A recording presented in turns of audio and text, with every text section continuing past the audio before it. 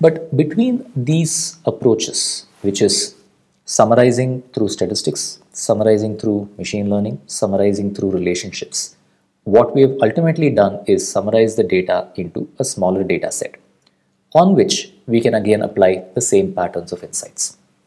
Is there an unusual result? Is there a surprising comparison? Is there a surprising extreme? Is there a significant outlier? Or is there an abnormal distribution in this? The thing is, any of these patterns of insights and analysis will get you unstuck at a point where you feel, I have done all the analysis possible, I can't think of anything more.